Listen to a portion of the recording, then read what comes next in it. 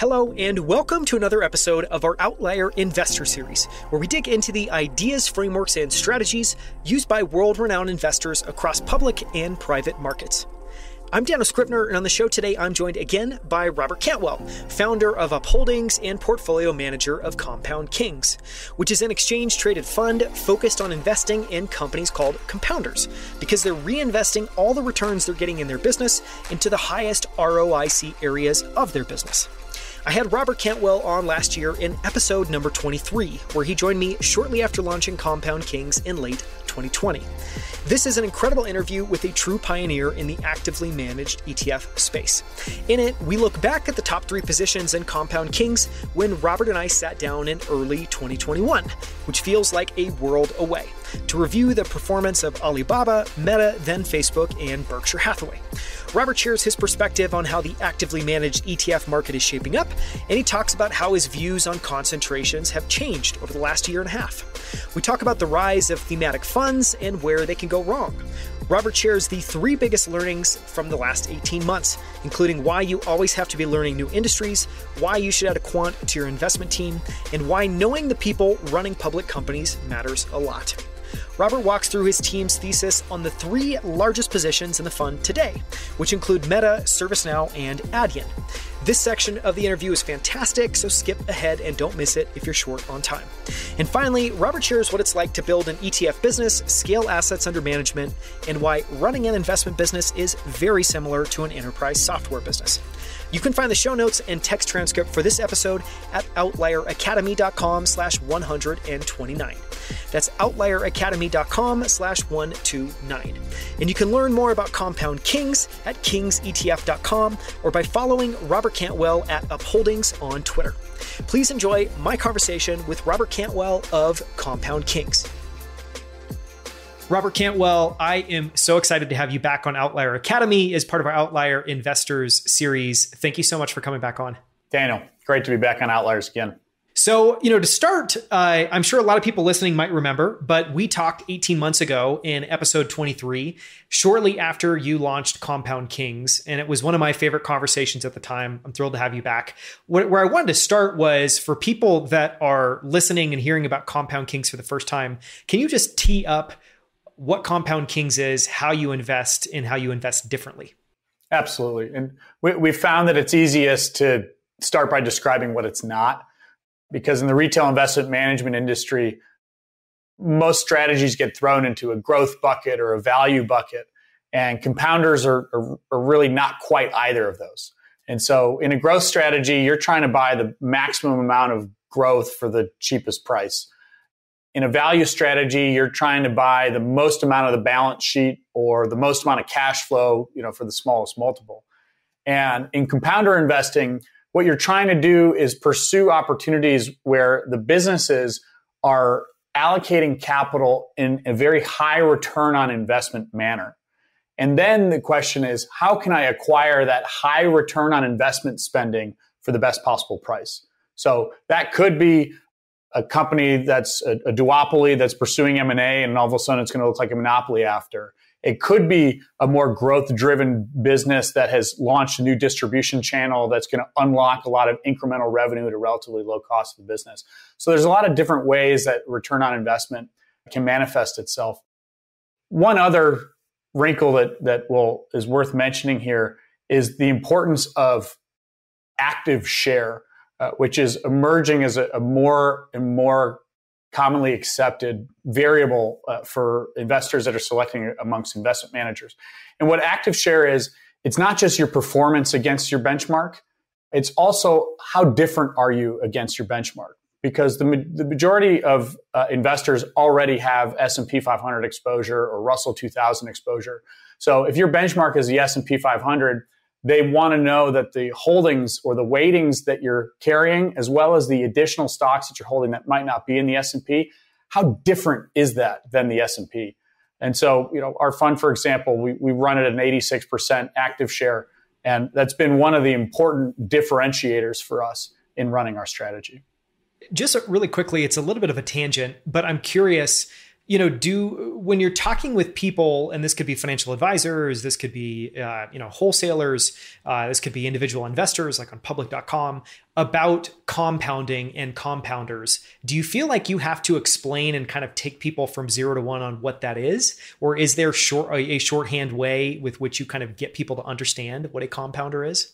Or is that knowledge kind of there? I'd say it's half and half. So half the time we don't. They understand, they've read Buffett or they've read, some other investment materials. And the other half of the circumstances where we do have to talk about it can get confused with compound interest. And they think we're selling a dividend fund or something of that nature. And in those cases, what we've found as the simplest way of describing the types of companies that we seek is pursuing the longest duration businesses possible. So what is it about the characteristics of the business that are going to allow it to survive market cycles, even if it has somewhat volatile cash flow characteristics throughout those periods? And we found that duration component is something that's really interesting to a lot of folks because companies come in and out of the S&P 500 all the time. Companies come in and out of other funds. And the idea of holding this set of securities that has a better chance of surviving, a decade or 2 decades is something that they've found to be an interesting angle. Yeah, that makes sense. And it seems very differentiated. I want to talk in a second to touch on a couple of the points that we hit on in the last interview and talk about deltas, how your thinking has changed over the last 18 months. But I want to start, as I was preparing for this interview, kind of reflecting back. My take is that the last 18 months have been incredibly volatile. We've had a global pandemic. Recently we've had a war and a lot of international tensions with China and with Russia. We've had meme stocks, we've had SPACs. What is your sense of the last 2 years and how has Compound King survived? How have you survived? The last 2 years has been more challenging for investment managers than many other 2-year periods in the last 20 years. There's a reason why there's a lot of comparisons to 2008 drawdowns. Interestingly, there has not been the same deterioration in fundamentals in this market sell-off that we've experienced. And so it's been harder because valuation multiples have changed faster, in large part because that 10-year interest rate has finally started to move up, something that the Fed has struggled to push up in previous raising cycles. And so that's been a confusing environment for investors because they're sitting here and saying, well, gosh, our companies are still performing, but their stock prices aren't. And how do I reconcile that? And this then gets back to a lot about how you're building your investment company. And if your investment model itself is not built to survive cycles of market prices that can be divorced from fundamentals, that's when you get into a lot of trouble. Either, you're taking on too much leverage, or you have investors that have the ability to withdraw really quickly, or investors that, think you're starting to do something different than what you promised them in the first place.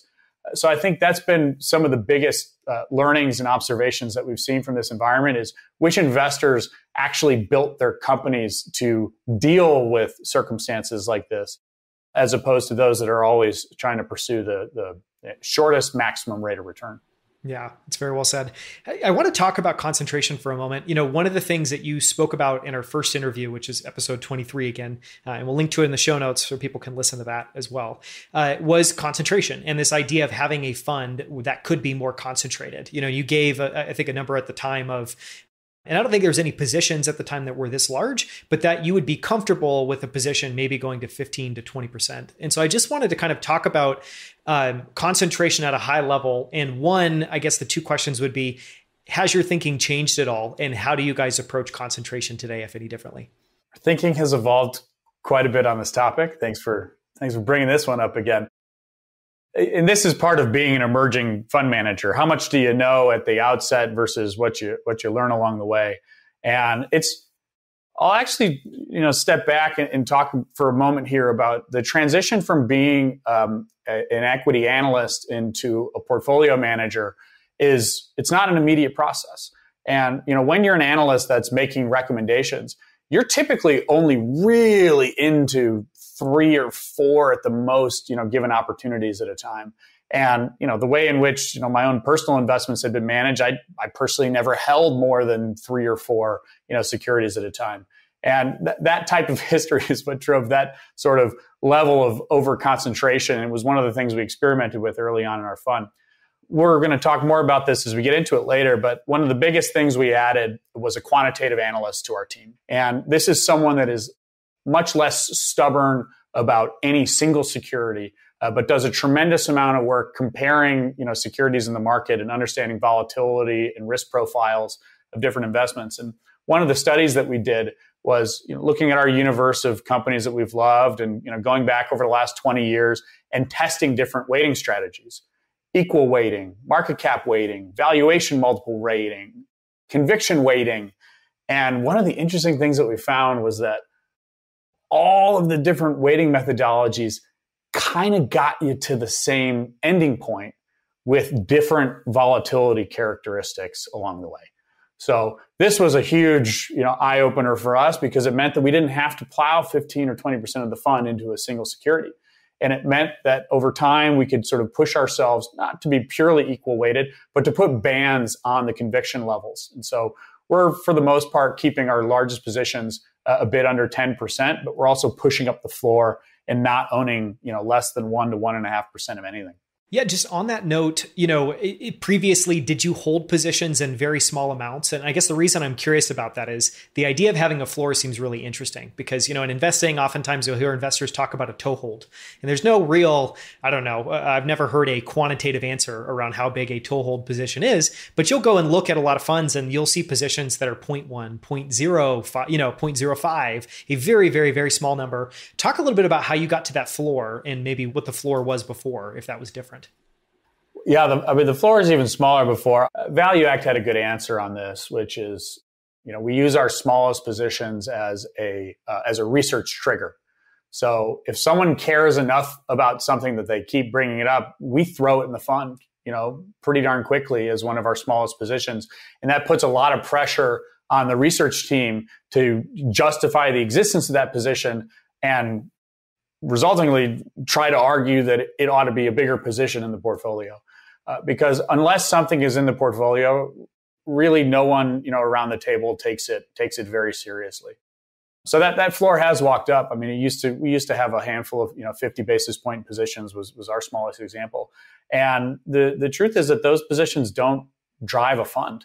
And I would say that we manage ourselves more towards the 25 security max. Anytime we start drifting more than 25 securities, we find that the research and conviction gets stretched too thinly.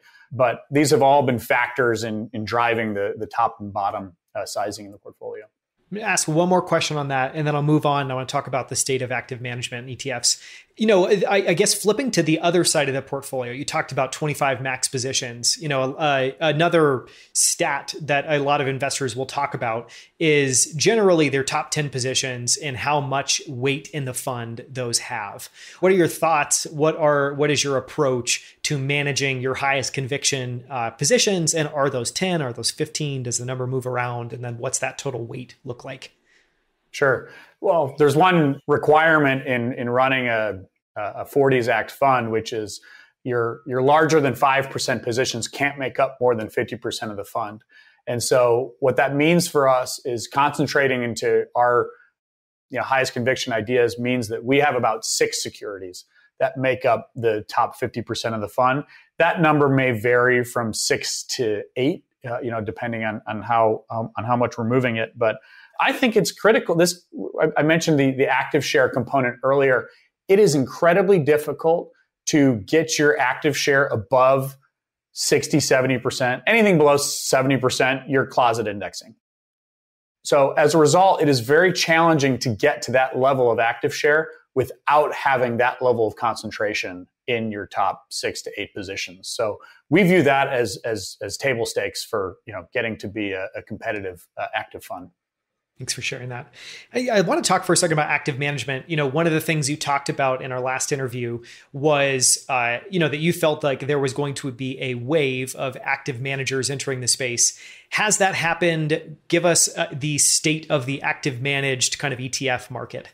It is. Yeah, it is Wild West. There is the money is coming, and it's coming in fast. So as of the end of last year, you had about $300 billion in actively managed ETFs.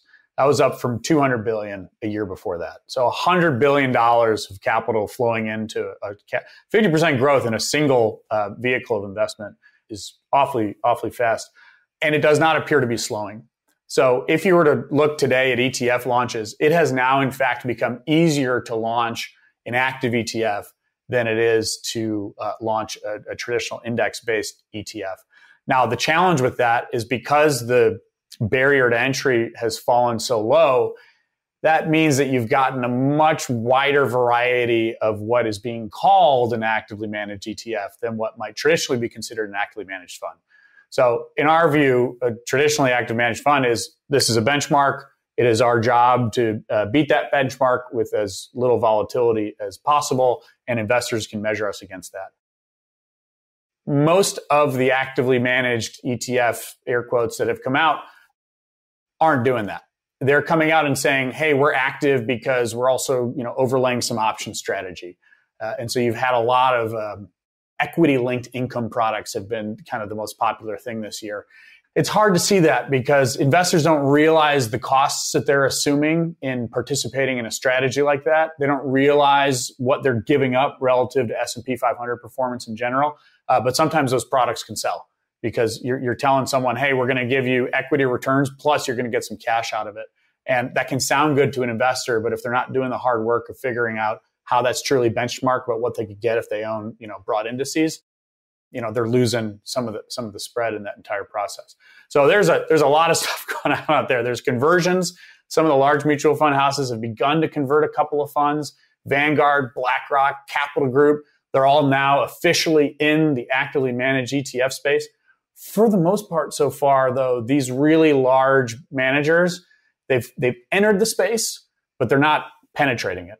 So with whatever funds they brought to it, that's sort of where they are right now, and it's probably going to take them a handful of years, as it's taken us, to figure out how to make the product relevant to the market that they're trying to sell it to. So, but look, it's still really early. I mean, actively managed ETFs are just a little more than 2% of the 12 trillion in actively managed AUM out there, and we see that penetration getting to at least 10% over the next 5 to 7 years.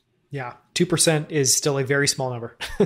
We asked both of our followers kind of leading into this interview if there's anything they'd like to hear you talk about. And Ben Patton asked the question, which I really like. I'm excited to hear you answer. How is it that mutual funds are still surviving given the low cost of ETFs? What are your thoughts on that? Honestly, the survivability of mutual funds is a huge reason why we got into this business in the first place, which is one of the secrets of the retail investment management industry is that the majority of money that is invested and grown doesn't actually get spent.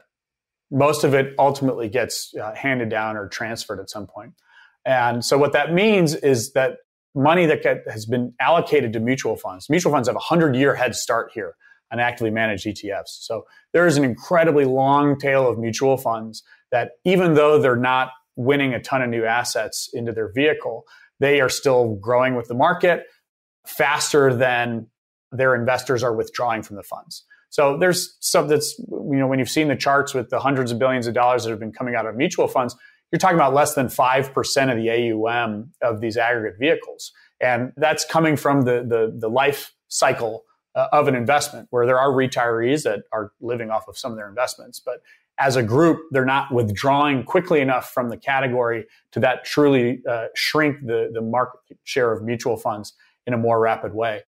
And so what you're doing, in this business is you're fighting for where the incremental capital is being allocated.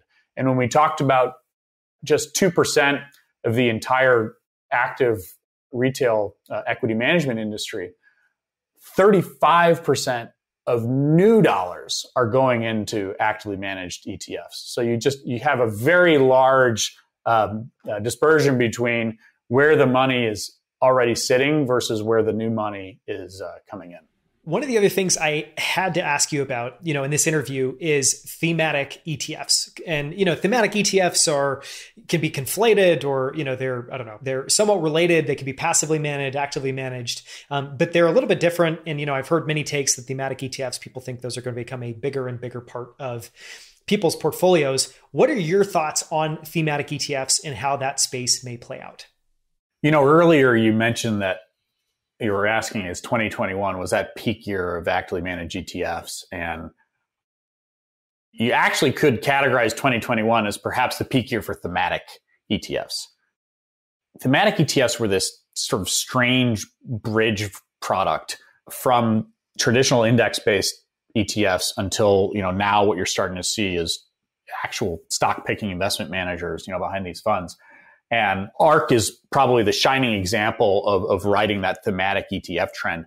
They tried to have a foot in both camps, saying we're active investors, but really what they were doing was building these thematic portfolios and saying, you want exposure to genomics, we're going to put this basket of, genome-oriented companies together, whether or not they happen to be good investments or not. Because that's what the actual investor is doing and saying, hey, I'm going to target some IRR and, try to at least, meet or exceed that. And that's a very different prerogative than saying, let me give you access to this set of type of companies. And to really, get into sort of peak thematic, you had, who did it? Roundhill, when they launched that metaverse ETF, because there were almost two bubbles last year. There was a bubble in February, right around the time we were doing our interview. And then there was another bubble, in November. What a year. Not doing another interview yet. And around that time, that's when the metaverse, ETF launched, and it got, a couple $100 million in assets so quickly. But then, Facebook wanted to work through its rebranding to Meta, and then offered the Meta ETF folks $10 million just for the ticker. So that's a pretty difficult moment in time to imagine happening again anytime soon, and had a lot of the components of things that you might say that was a peak. And so we'll see if that was sort of peak for thematic ETFs or not, but it was certainly an incredibly hot year for it. It makes me think of two things. One is, Kings, KNGS, must be worth a lot of money. So, good job getting that ticker. And then two, on the kind of ARK thematic note, you and I were joking about this a little bit, but, generally, I really like that at least in ARK, you have an investor that's very tech forward, because I just think, I think there's a lot that they don't do right, but it's nice to have at least some voices kind of making that argument in public markets, even if it's messy and all over the place. But one of the things I found kind of darkly comical was looking through things like the space ETF and looking at the positions in that portfolio, because you would see things that were very clearly space focused companies, but then it'd be paired up with something like a John Deere tractor that, sure, maybe that technology or pieces of it may be important on space or in colonizing Mars or on the moon, but it's a little bit of a stretch to think that that is a true proxy for investing in space. I just thought that was funny. I'm going to go in a little different direction here. We were talking a little bit about this together before we jumped on this call, and you asked, over the last 2 years, throughout all the volatility, what's your one bullet point takeaway on the investment business? And, my answer was that the investment management business actually looks a lot more like every other business, where there's products, there's marketing, and there's distribution. And you have to be outstanding at all three of those things in order to succeed in this business. And ARK, without question, has been an unbelievable executor in marketing and distribution. And they've released more products than your average investment firm, with easily, getting into the double digits. And so, bringing up something like this, that space ETF, I view that as a firm that gets to be really confident in their marketing and distribution, because they've done such a great job of building all of these channels directly to individual investors. And they're willing to roll the dice a little bit on products to see, what folks, what might, resonate with people or not. Also, what might actually have some decent short-term market returns, because sometimes that can drive the long-term success of a fund or not, if it just happens to launch at the right time, because it's very difficult to time markets, certainly from that perspective. So I throw that more into the experiment bucket for them, with like their transparency ETF and other things like that. But again, with names like space and names like transparency, these are themes. this isn't saying, compounders is the thing that we're going after. We're going to measure return on invested capital and we're going to buy it for as affordably as we can. We're trying to do something different. Yeah, very different lenses. I want to come back later in the interview. We're going to talk about, 3 of the top positions in Compound Kings today in a little bit of depth. But I want to, kind of flash back to our last interview. And in the last interview, those 3 positions that you shared that we talked through were Alibaba, Meta, which was Facebook at the time, and Berkshire Hathaway. And you and I have obviously talked about this kind of off camera before recording about how those played out. Share a little bit of your thoughts on just each of those names and how they played out and how your thinking has changed since then. We're just reflecting on those. Well, the first thing I'll say is I'm very happy that I gave such a wide range of stocks when we spoke because, gosh, they have had awfully differing paths. Yeah, Baba's down 50%, probably a little more than that. Meta's down about 30%, and good old Berkshire's up probably about 15%. Warren's had a great year. So where were we then? Where are we now? I'm 38. I've worked in institutional investment management for 8 years, helped build a startup for 8 years, and we're working on this business for a few years. And for the duration of that career, for the most part, China was opening up more and getting along with the US, and there were some incredible companies getting built there. And I had at least preliminarily come to the conclusion that the average American investor had this home bias, which is a studied thing in the history of investing, which is you invest a lot around your home, but if your home country has its own issues for whatever reason, there's risk to your investment returns. Imagine being our age in Russia, during a moment like this. You would have wished that you had been diversified outside of that. And I had incorrectly, thought that China would be one of the greatest ways to diversify against, long-term risks to the U.S. economy. And the challenge with all of that, with whether they were, cracking down on some of the large technology companies there, or rethinking their foreign relationships with U.S. governments. What really, broke the camel's back for us was when the U.S. started expanding its blacklist of companies that they said U.S. investors are no longer allowed to invest in these companies in China. And one of those companies was DJI, the drone company that was primarily funded by a bunch of Silicon Valley investors. And so you had a company with a primarily Western cap table that the U.S. came in and said, nope, not allowed to anymore. And clearly those investors had to sell out of that business on no particularly great terms. And that really got to a point where we were no longer just being contrarian in the prices, but we were really being forced to pick a side. And as a U.S.-based fund with U.S.-based investors, with a country that has really taken the stance of, our relationship with them is growing apart, no longer closer together, it became a business decision for us. And, having to research 2 markets, one of which that's open overnight, and the other one, which is open daytime here, was simply stretching, our team too thinly. And, we concluded that there were enough other securities and great companies in the world for us to, deliver the type of returns that we're seeking for our investors without having to do all the effort of continuing to sustain our investment presence there. So that's a lot on just Baba, but there was a lot of work that went into that process. One of the fascinating things about Meta, the multiple on the business has just continued to contract, and a lot of that has to do with management's stubbornness about investing in the metaverse and the amount they're willing to put into that.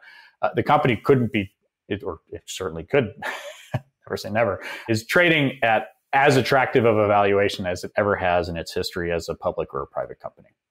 And Meta, you could even contrast it to say in Amazon right now. Amazon is negative free cash flow. Meta, for all of its issues, is still printing more than $30 billion of free cash flow. But investors today have decided to say, well, we're going to punish Meta for that and put this sub $500 billion market cap on it. Amazon, we believe your margins are going to come back. We believe that free cash flow is going to show up again in the future, and we're going to kind of bake that into your market cap today. So we actually don't think the competitive environment for Meta has changed. We don't think the regulatory environment has gotten so bad that it's unfit for investment. And you have a management team that has managed transitions into video, transitions into stories multiple times in their past. as a long-term investor, it's one of the few opportunities out there where, we certainly think that there's the potential for generational wealth expansion. So I'd say that in spite of the price and market volatility that you've seen there's nothing that has sort of changed in the underlying fundamentals or competitive position about that company that scare us. And then lastly, Berkshire. It's just a reminder that there's just always some amount of Berkshire that you have to have in your portfolio. Every investment decision I've ever made at any point in my life, I always benchmarked against what if I had just bought Berkshire Hathaway instead on that date. And that has been one of the greatest learning tools for me, because it's really, sharpened my lens on understanding, when is Berkshire really attractively valued? When is it, sort of fairly valued?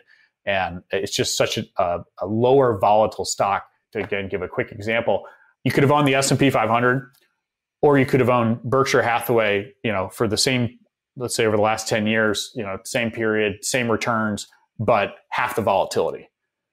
That's just an incredible investment product.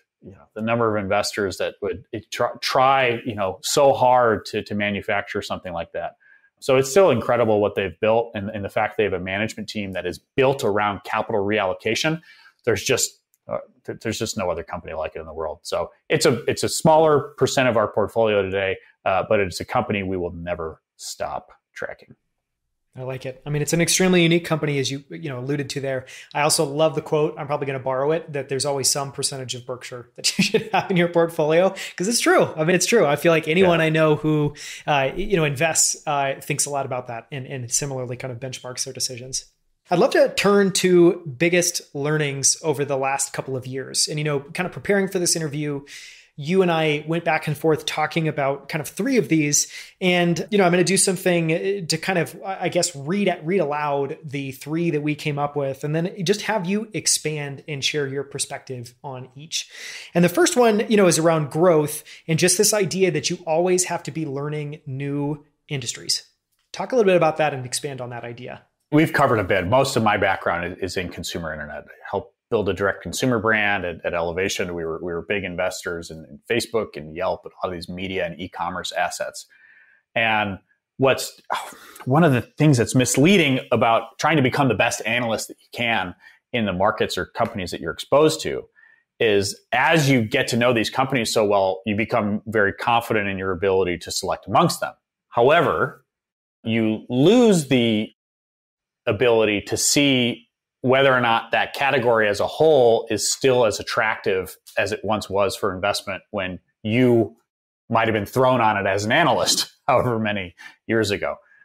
And so one of the obviously the learnings and transitions is going from analyst into portfolio manager, where your role really does change, because you have to consider, how is the quality of the industry still there like it once was. So that was on the consumer internet side. And to give an example of this, Netflix and Spotify are two examples of businesses that were able to generate a pretty incredible amount of growth on reasonable investment levels. They were sort of medium in capital intensity.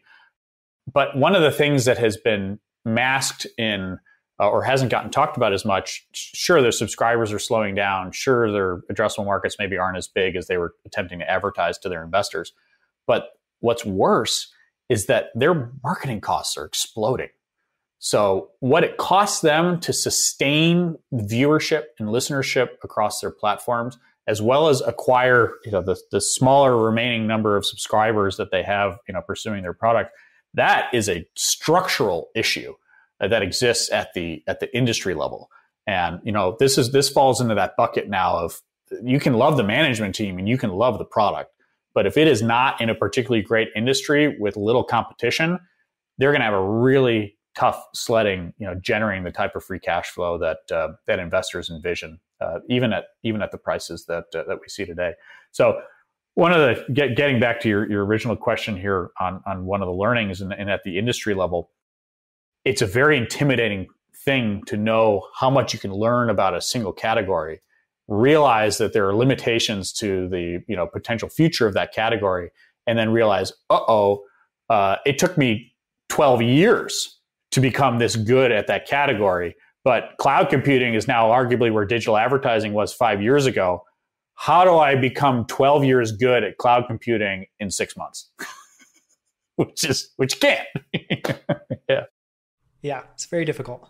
I mean, I love that perspective. I love that perspective. It also, is just a reminder, one of many I'm sure we'll cover in this episode, about just why investing is so difficult, because there are so many pieces of the puzzle that you need to consider, that you need to keep tabs on, that you need to square up, I think, in order to always be making the right decision, which obviously no one can ever do. Moving on to number 2, quants. You talked about this at the beginning of adding a quantitative person to your team. And it's something I want to return to a couple more times in this interview because I think it's really interesting.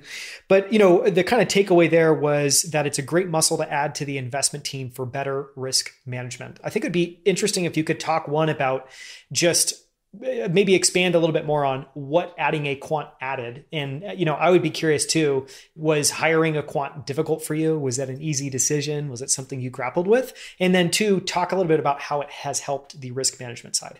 So Lars, he joined us last summer. Sometimes when you're building a startup, sometimes you get lucky. Some things come to you, more quickly than it takes you to find them. And Lars reached out to us, much like you first did a long time ago, and said, what you're doing sounds different. I think I might be able to help. And, we weren't explicitly looking for someone in his role at the time, but we said, well, here are some things we're thinking through right now. How would you approach these? And he came back with very elaborate analyses and came back with ways of thinking about things that we were not looking at them. And it sort of forced us to rethink, some of our approaches to the problem. And it was an incredibly natural process. And we thought, well, gosh, we should probably really have him inside the doors here, working through these problems with us. And yeah, I shared some of the things earlier. So Joe, who's worked with me, nearly since the beginning, really, like me, the background is in sort of fundamental, individual stock selection. I want the best product in the best market with the best management team, hopefully at a somewhat a decent price, and goes really deep into competitor transcripts and customer calls and how management's tone is changing, here or there from, anytime they're kind of speaking to the public. And so what we've learned along the way of bolting on to this individual stock selection process, I mentioned the transition from being a research analyst into being a portfolio manager. And the addition of the quantitative analytics has accelerated our portfolio management decisions, which is different than stock selection, because it has to do with what's your exposure like to end markets, whether at an industry level or a customer size. SMBs are different than enterprise or different than consumers. It helps you understand the relative valuation multiples of, for example, one of the things we track is Amazon always trades at some premium, but the premium that it trades at relative to all these other smaller players in the e-commerce industry, Chewy and Etsy and whoever else, that gap changes over time. So there are moments in time in which it's more attractive to own the leader in the industry. There are moments in time where it's more attractive to own.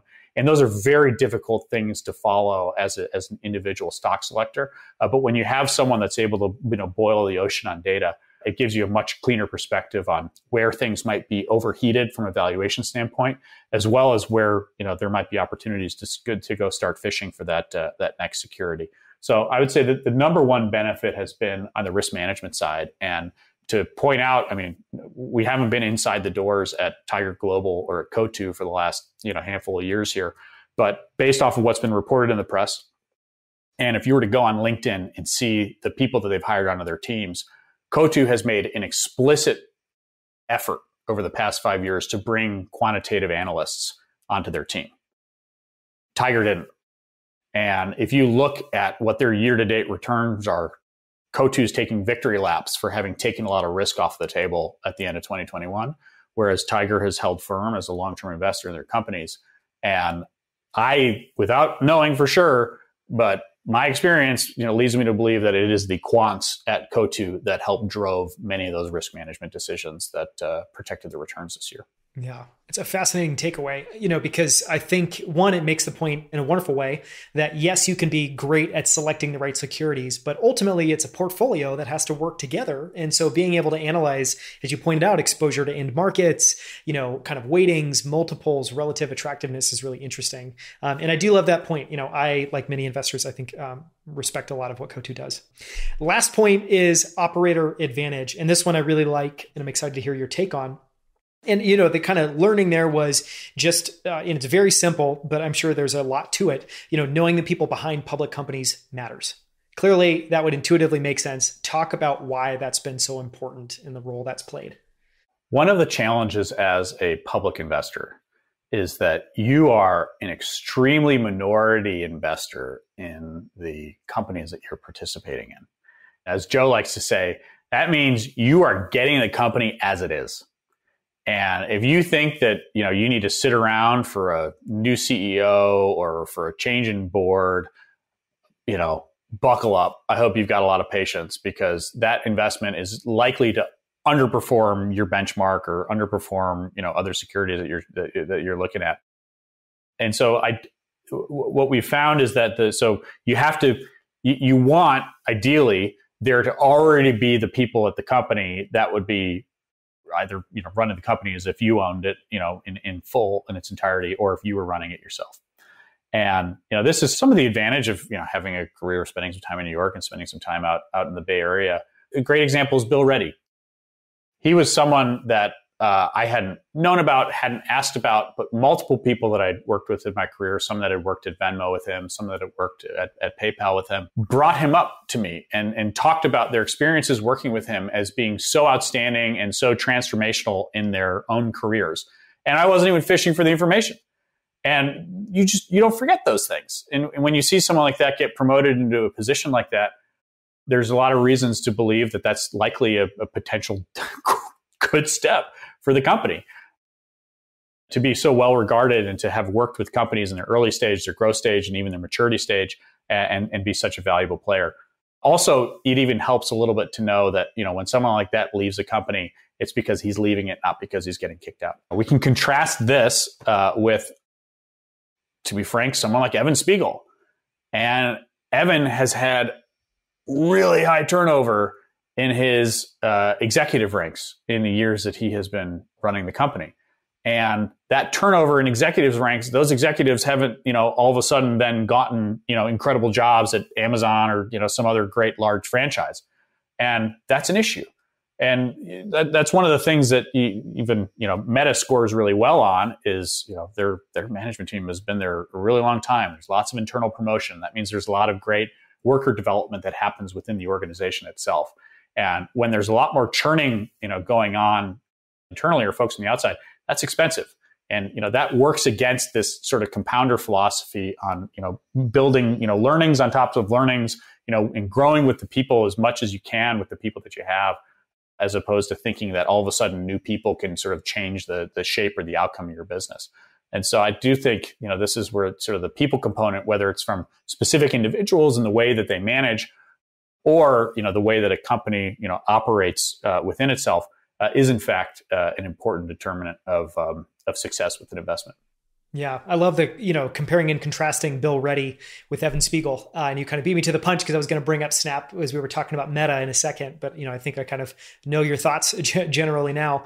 One of the questions I want to ask with someone like Bill Reddy is, anytime you have a company that, we don't need to say that it needs to be turned around, but you're looking for, you know that it needs to start a new chapter, and they're bringing in someone like Bill Reddy. In your mind, obviously a lot of that you're weighting the person and what you've heard about them and how you think they can perform in the role.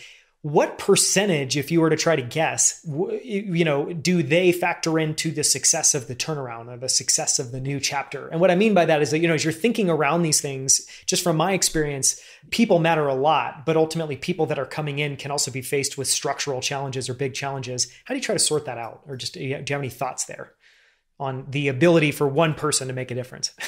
It's a great follow-up, because Pinterest is a great specific example, because Pinterest actually built a lot of great things. They already have a self-serve ad platform. One of the slowest. I think Twitter today. I mean, I'm sure they say they do, but for all intents and purposes, they don't. And they're still selling media, through salespeople in a very traditional way, like they're a television station on cable. And Pinterest was actually ahead of the game in a handful of their product features. And where Pinterest was really lacking is that they was really international was this piece where they're a much bigger asset outside the US than they are inside the US. But the way that they'd organized a team and the way they'd built their company, it was so US focused that their monetization in the US was so far in excess of what they were able to do anywhere else around the world. And the US, of course, is a higher ARPU market than elsewhere, but Pinterest was disproportionately monetized in the US relative to the amount of business they were generating elsewhere. And that is an example to me of an organization with strong product leadership, with a great fundamental business, but a lack of operational discipline in expanding its tentacles as a global organization. And for someone like Bill, that is such an exceptional operator, it's pretty good fit from my vantage point as an investor to say, great, let's get the business that's structured, that has struggled a little bit on the operational chops. They got into a lawsuit fight with their former COO.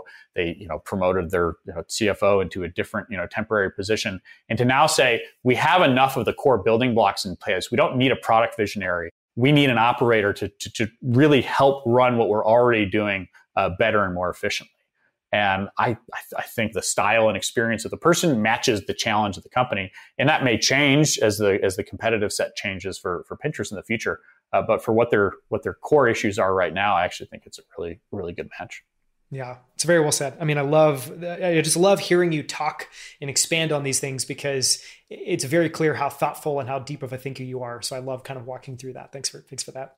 I want to take a little bit of time now to talk about, kind of the top 3 positions or 3 of the larger positions in Compound Kings. And 2 of them we'll cover are very different from obviously what we talked about last year. One of them is the same, and that's Meta. Talk a little bit about, I guess one of the questions I wanted to ask, you kind of alluded to it a little bit more from the human angle of comparing and contrasting Meta to Snap. But I guess I'd be curious, to get your take on one.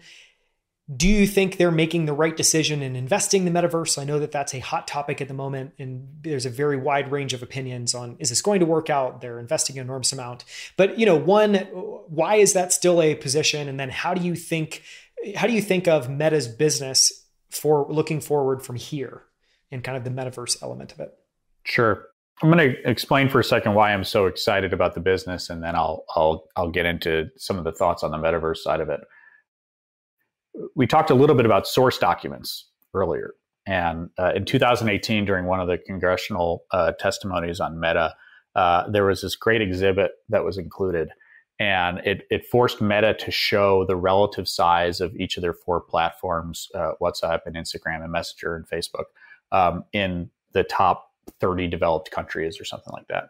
And what was fascinating is that in any given country, a different one of the 4 products might have been, the number one leader. And there were a lot of really cool insights in the report that you got to see about how Instagram was just growing so fast everywhere. It wasn't necessarily cannibalizing Facebook's lead. In some markets, WhatsApp was the dominant leader. It had to do with if it was a market where the iPhone wasn't the de facto leader, that meant WhatsApp is the de facto messaging product. And when you see a business laid out on a piece of paper like that, you realize how much more complex it is than any individual to attempt to understand all by themselves. And that likely speaks to the scale of Meta being larger than I believe a lot of investors give it credit for. And to be blunt, or to make a blunt comparison, AT&T was a very big piece of the S&P 500 for very many years, and they ran into regulation. They got broken up and they got put back together. They've actually been a decent investment throughout a lot of that. And you can almost think through Meta as the modern communications platform, but it's global. It's less regulated, but that's growing over time, and it's got an incredibly stronger business model because they're not charging fixed price subscriptions. They're able to price discriminate because they sell advertising to all these small business advertisers. Now, that business model runs into more problems because it can be politically influenced, or you can have bad actors that imagine if back in the day at AT&T and someone could call you and, drop a bunch of misinformation in your ear, through your phone. You can understand why that communications company got regulated so quickly. So there's trade-offs to that structure. But I think Meta is a much more complex business than any investor that says, gosh, they're growing slower. And in fact, for all the fears about TikTok, one of the things that we really closely track is we look at the top 100 accounts on Instagram. We look at their followers and their engagement, and the follower growth on Instagram is continuing to exceed the follower growth on TikTok if you were to look at the same 100 accounts over on TikTok. So for all of TikTok's successes, which have absolutely been worthy of kind of notice and study, Meta is still, in fact, growing from the position that they're in as big as they are. Now, to address this metaverse issue, which is an issue, the part of the history of it has been that Facebook was worked through so many transitions, desktop to mobile, photos to video, and they're trying to get ahead of whatever the next transition is. And this is where I think a lot of healthy debate deserves to be had around the company, because Mark has made the decision that it's worth allocating at least 12 or $13 billion of capital into annually to get ahead of, because they view themselves as competing against Apple, long-term on this, or Microsoft long-term on this, and they think that's the volume of capital required to be competitive. Now, the challenge is you look at, say, a Roblox, which is the most realized version of a metaverse company today, and it's a $30 billion market cap company. So what's Meta going to do? Spend the entire market cap of the metaverse in the next 4 years chasing the metaverse. So I do think there's a lot of reasonable debate that can be made about whether or not the company is investing in a high return on capital way with it. It's something we're staying really close to. You're looking at less than, say, 5% of their market cap over the next few years. They are diligent enough in the remainder of their capital allocation as it comes to their share count, as it comes to their hiring growth. Their core business is still driving great engagement in ARPUs. So taking the whole picture together, we're excited about the long-term opportunity without having to be excited about the metaverse turning into anything. Yeah, I love that analysis. And I love the comparison of, Facebook building a modern communications platform. I feel like I've heard takes on that, but I think that's the most compelling way I've heard it framed. I really like that. The second one you kind of alluded to a little bit earlier when you were talking about where public cloud is now, and that company is ServiceNow. And then, I would want to hear a little bit of maybe your thesis on public cloud, what you like in particular about ServiceNow. But one of the questions I also want to ask is ServiceNow is a really interesting example of a company that has been compounding for a very long time already. And so people could maybe look at it cynically and just say, well, is the compounding already behind us? How much compounding is left in the future? Maybe if you could start there and then kind of work into more about ServiceNow and why it's interesting. So ServiceNow, they are not the cutting edge cloud computing company. Clearly that's, AWS plus Datadog plus Snowflake plus, you've got your data, warehouse plus your analytics platform plus your storage and web. ServiceNow is different because they were the first truly cloud-based ERP. And if you went back into the history of enterprise resource planning, most of the companies got built around which executive they were serving. So Workday was serving your CHRO, Salesforce was serving your chief revenue officer, your head of sales, and ServiceNow, because they didn't grow up in the legacy, they kind of got to start in the cloud ERP world, served the CIO. And the rise of the chief information officer or information systems, however you like to think about it, is potentially the most impactful position to serve, because they are the biggest budget spender on software infrastructure decisions for the company. So, the CFO was always a tricky one because, there were plenty of, the CFO always needed, all the financial ERP software in order to get their monthly financial support of financials done on time. But that was actually a little bit more of a competitive market than what ServiceNow has been able to carve out with the CIOs. So one of the things that we really like about ServiceNow is that it has owned this, call it pivotal executive position within so many different types of companies.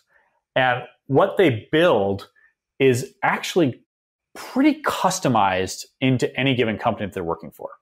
And because you get that added layer of customization, it's a little bit more expensive up front, but it usually turns into a longer customer lifecycle time.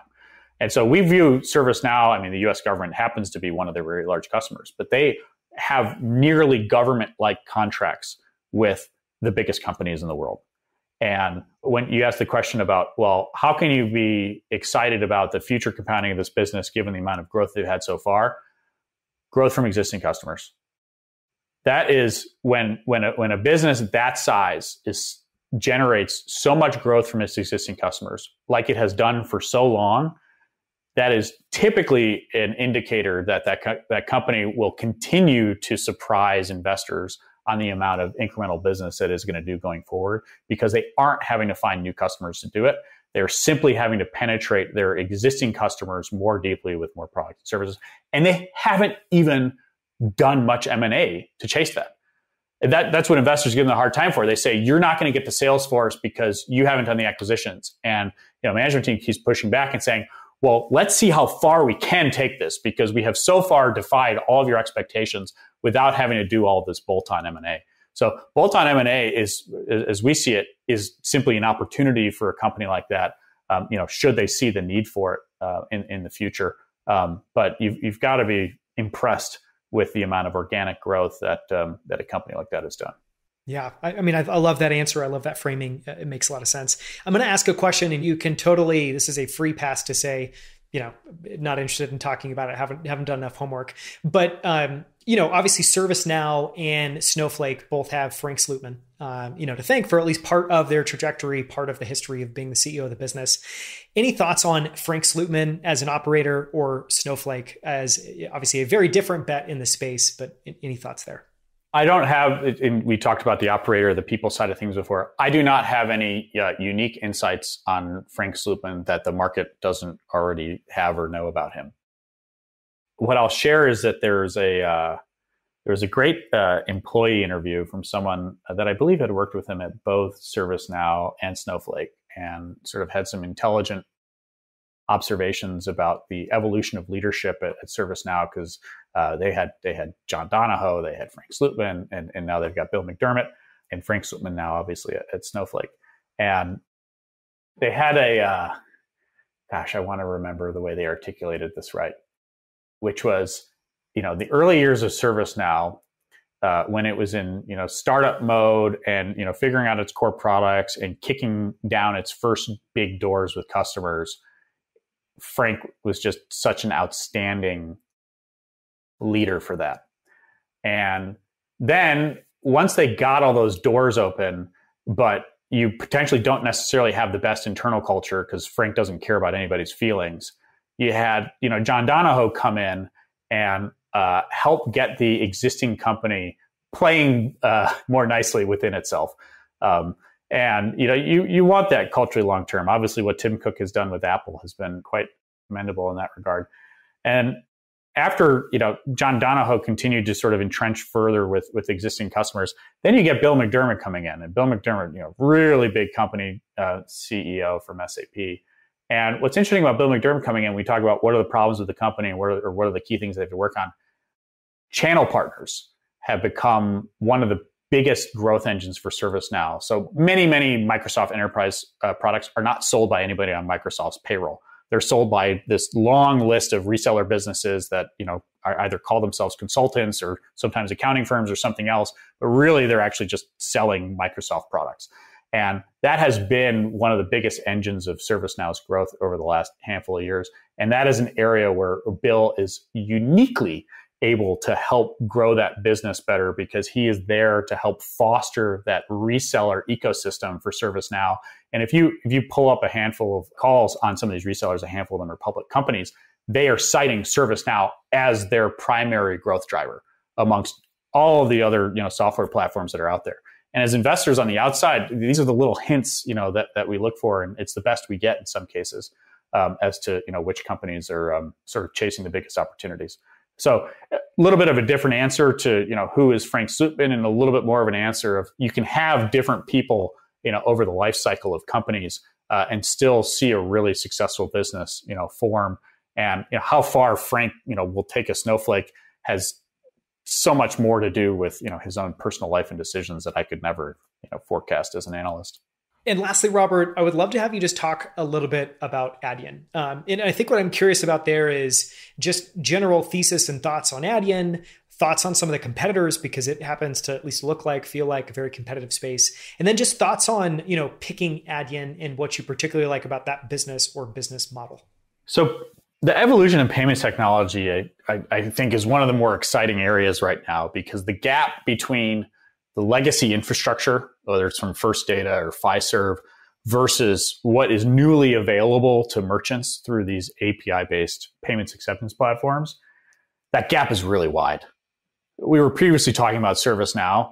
The difference between ServiceNow and some of its competitors at Microsoft or some of the independents is narrower than the gap between Adyen and the legacy businesses that they're competing against. And you hear this time and again from the customers that make the switch from an Atos to an Adyen. Now, there is a lot of curiosity about the competitive dynamics between Stripe and Adyen and dLocal, who are arguably the three global leaders in this space. And Stripe made the decision early on to sort of start with smaller businesses. They were in the Bay Area. They got installed very early with Lyft and all of the delivery companies and all of the vacation platforms, you name it, and got to grow, with those companies and increase the complexity of the product over time. Adyen, because of the history of some of the founders, they started at the other end of the market. They said, we're going to start at the top. We want to build a Fortune 500 quality product out of the gates. And that's something that takes longer to build at the front, but then get you particularly valuable customers. And clearly, Stripe's dream is to penetrate that same tier of customer set, and they've already, are well along in that journey. But as fingers crossed, we'll see Stripe as a public company in the next couple of years. Adyen's capital efficiency and free cash flow generation, I don't have to see Stripe's numbers to know that Adyen is a higher margin, bigger cash generating business than what Stripe is, because Stripe has spread itself so much more thinly across so many more projects. Now, that said, you're starting with a great industry. So the threshold of selection across the businesses is less challenging, because the future is likely bright for all three of them. Because you've got those three, and then you got to go pretty far down the list to find close competitors. And there's trillions of dollars that they're all going to be processing in the years to come, which was what makes it a pretty interesting place to invest. Is there anything about Adyen's culture that, I think a theme that I've really enjoyed in this interview is talking about the human element and how that maybe shows up in building a business. And, even just in the answer that you shared there of obviously because of their background, they're choosing to honestly take on the more difficult challenge by building for the top of the market first and then slowly kind of moving down market. And so I'm curious, you obviously alluded to there, I think Stripe has an interesting culture. They've made some interesting decisions around spreading them, basically having a proliferation of products and service, like a Cambrian explosion is probably the right word. You go to their website, you look at the products, and it's like there's like 60 different things to choose from now. And it's hard to see that growing. Anyways, I guess the question I would ask is there anything that similarly stands out cultural in the way they make decisions, in the way they approach building the business about Adyen? What's cool about the couple things that I'll point out that are different about both the management and the board structure.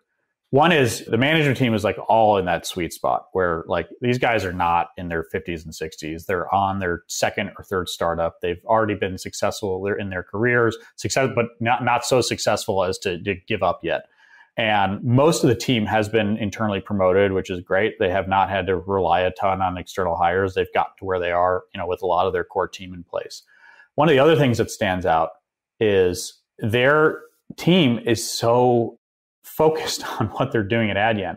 Now, you could say this is potentially because Europe does not have as many unicorn distractions for their management teams to go join 5 other boards. But that's one of the issues with some of the US-based companies. There's so many grabs for attention on the executives that they get pulled into a few more places than just the company that they're working on. So combining the elements of having a strong core team that has mostly been internally developed, that is still there today, and does not have a lot of outside separate interests going on, that's pretty rare to find at a company of their size and evolution. And then, going a step further, and if you were to look at their board, what I really like about how they've architected it is it's really a board of advisors. And those advisors have key competencies in the areas that are uniquely important to a payments business. So regulatory compliance, infrastructure, technology, big enterprise customer sales. You really want, I do think Meta has done a good job about architecting their board similarly around the things that matter most to Meta. But that's actually quite rare to find in US companies. Our US boards, they're so political. They focus around, the head of the comp committee has to sit on 7 other comp committees of other boards. And how much independent thought are you really getting when you're just having this person that is just averaging together what they're seeing across all these comp committees? They're not doing something that is uniquely an issue for that particular company. So I respect the way that they've organized that board around advisorship as opposed to governorship.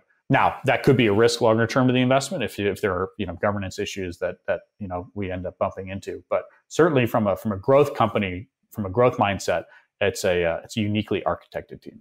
Yeah, that's a fascinating answer. I'd love to close out with, and we can make this a speed, somewhat of a speed round of just talking a little bit about the business of running an ETF, growing an ETF, because there's this is obviously, it feels to me like, yes, you're, as an investor, you're always iterating, refining your investment philosophy. It seems like you guys have found a groove there. The business of building an ETF business is a little bit different. And, as you and I were catching up, talking about what we might cover here, I think some of the most interesting topics are in what it actually takes to build an ETF business. And so I'm going to ask in a second, we'll talk about wholesalers, we'll talk about, financial advisors. But what I wanted to start with is just super broad. What does it look like to build an ETF business? And what have you learned about that over the last 18 to 24 months? No small questions here. Low barriers to entry of launching the product. High barriers to entry of mattering to investors. I'd start by summing it up that way. And our own experience so far is that we've attracted a healthy amount of attention from self-directed investors like yourself that know the rigor that they would put any company through in deciding to make an investment into it, and appreciate, call it the luxury of getting to ride along with an investment team that is doing the work on a few more companies that they would like to do if they had the time to do it. So that's been a cool little corner of the universe that we've resonated with, and that's certainly a lot of the community that we've been able to grow with on Twitter. Now the reverse side of this is in chasing the aspiration of managing a fund that any investor can access. The vast majority of Americans still rely on their financial advisors for investment placement. So if you want to grow a retail investment management company, you have to figure out how to make your fund useful to financial advisors. And their approach is actually often to be skeptical of funds that have performed because they may be fearful of reversion to mean or fearful of luck. And clearly today we speak about our strategy differently than we did a year ago. And some of that has come through the laborious process of meeting with hundreds of financial advisors and hearing about the things that they care about what we're doing, the things that they don't care about what we're doing. Something I'll share as an example is this phrase, active share. Active share is increasingly becoming one of the most important differentiating elements of an actively managed ETF, which is what percent of the stocks that you own differ from some broad market index. So in the S&P 500 case, we're at about 86% and rising. And that means that relative to the companies that we own, even though you may see some of the same companies in the S&P in our portfolio, it usually means that we are holding them in an overweight position relative to how the S&P might be holding it. And that means that we are giving those investors access to either companies that are outside of many of the indices that they already own, or we are overweighting specific positions where we see potential for higher compounding to happen for them. So there's been changes in some of the go-to-market approach of the reasons to participate in a fund like this that matters. And as we get further down the chain, as you continue to build for the financial advisory community, I mean, there are tens of thousands of advisors all over the country, call it more than 100,000 financial advisors that are there to potentially connect with in the US. But many of them are on different platforms, and there's really sort of a graduation of stages. And we're small. So as a $10 million fund, there's a specific set of 20,000 advisors, and when we're a $50 million fund, there's another 20 or 30,000 advisors that we can talk to. And as you climb the AUM ranks, you sort of open up these tiers of groups to speak with. But ultimately, you're doing all of this work because this is the way to get those end real life investors to participate in what you're doing. I've enjoyed the challenge, but you can't have a short time horizon in doing it. No. And it goes back to your point of, if your end goal is to have a large, durable, enduring, very successful fund, and this is just one of those things you have to figure out. You have to brute force it. You have to figure it out your way. You have to figure out how to make it work.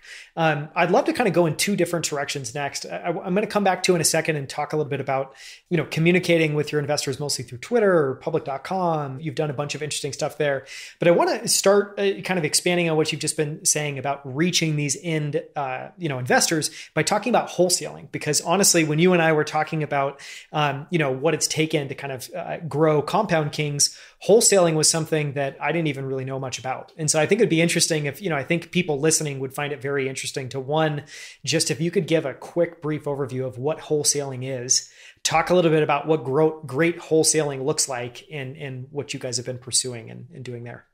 Mostly for good. I've been very surprised to learn how much the retail investment management business looks like the enterprise software business. And what's unique about the enterprise software business, again, pull any enterprise software business up on LinkedIn, and they have two types of employees.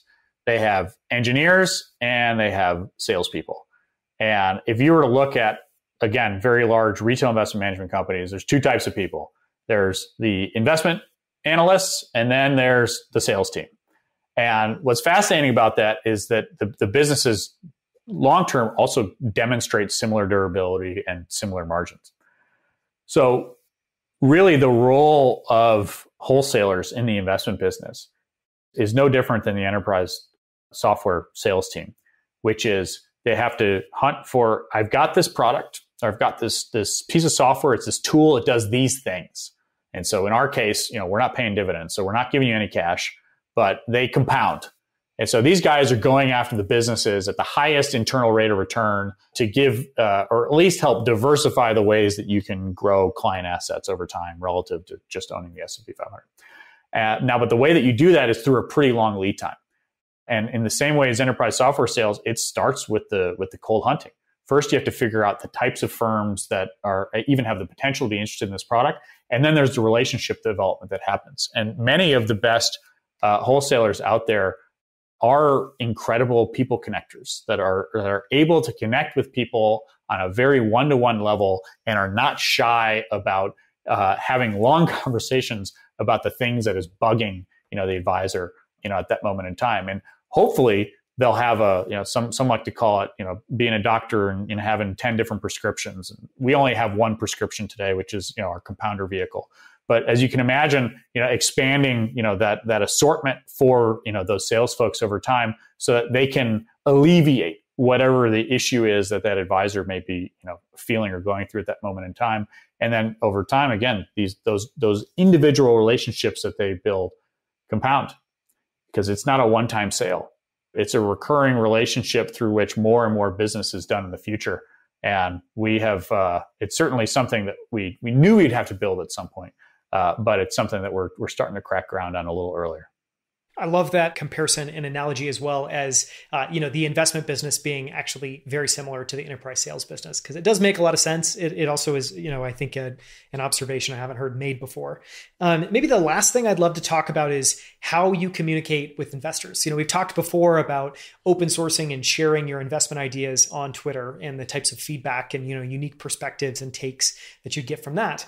You guys also use Twitter, I think amazingly. Like, I've really enjoyed following you and seeing the different iterations of how you've shared updates on Twitter, real-time thoughts around, some of the stocks that you own and what's happening with them.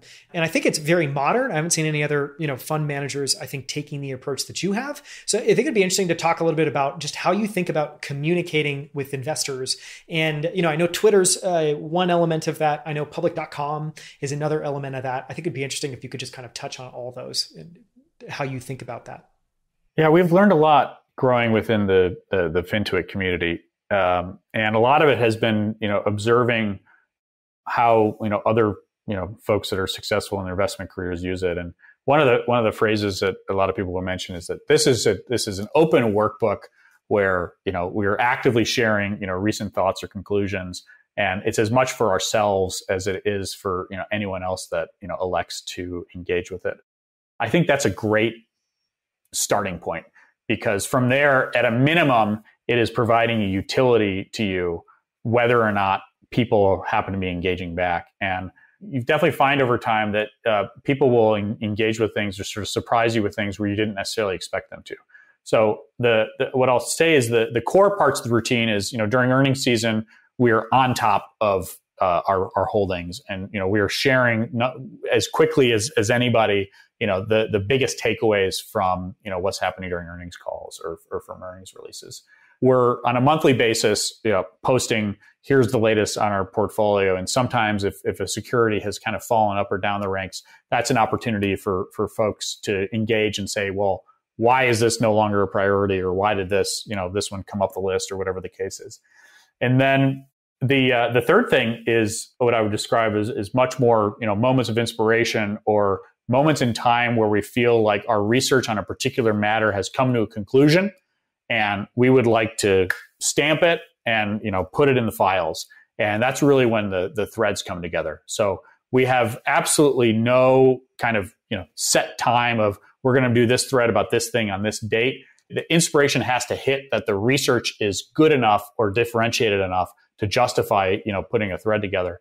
And it's pretty fascinating to see how much engagement threads really do. It's arguably the highest value thing from what we've seen from what the community asks for, but it's not something that can be really manufactured on an incredibly frequent basis. Yeah, not at all. I think the last question I would ask there is just, hearing you say that, if as an investor, especially someone who loves Twitter, I'm always on Twitter. I think it's an amazing platform. I love following you and getting those updates there. I think a question I'd ask is, did you have to convince your team at all, or convince yourself that it was worth the effort of putting these threads together and doing this? And what have you learned, or what would you share with other emerging managers about the value of doing that? Well, I'd say the team convinced me. Yeah, Joe gets a lot of credit for helping educate me on the value of that outlet. I'm going to give Kathy credit on this. She says something similar, which is being so open with the decisions that we make and the research that we do forces a level of refinement around our work that doesn't exist if we weren't publishing it so widely. And I believe that a lot of investment managers that, are pursuing the pure independent thought path might actually find that their learnings around individual securities or management in general can in fact be accelerated if they were willing to just open the window just a tad. They don't have to blow the whole doors open and share the whole thing or share any of the secret sauce. But I do believe that, even by testing a few of your own personal conclusions or things like that, it forces a faster learning cycle than if you didn't. Yeah, very well said. Well, Robert, I think this is as good a place as any to, hit pause. I thank you so much for the time, for coming back on. This has been everything I hoped it was going to be, which is just a fascinating conversation and a fascinating, I think, update on what you're building with Compound Kings. I hope to do this again in another year. So thank you for coming back on. Hell yeah. We can't wait to see where these stocks are 12 months from now. And hopefully the ride is maybe slightly less bumpy from here on out, although I don't know if that's going to be the case. Thank you so much for listening. You can find the show notes and text transcript for this episode at outlieracademy.com/129. That's outlieracademy.com/129. And you can learn more about Compound Kings at kingsetf.com or by following Robert Cantwell at Upholdings on Twitter. At outlieracademy.com, you can find all of our other investor interviews profiling investment firms including Dryhouse Capital, NFX, Graycroft, Pantera Capital, Lightspeed, Foundation Capital, Moran Capital Management, and more. In every interview, we deconstruct the ideas, frameworks, and strategies they used to generate incredible returns and track records. You can find the videos of all of our interviews on YouTube at youtube.com/Outlier Academy. On our channel, you'll find all of our full-length interviews as well as our favorite short clips from every episode, including this one. So make sure to subscribe. We post new videos and clips every single week. And if you haven't already, make sure to follow us on Twitter and LinkedIn at Outlier Academy. Thank you so much for listening. We'll see you right here with a brand new episode next Wednesday.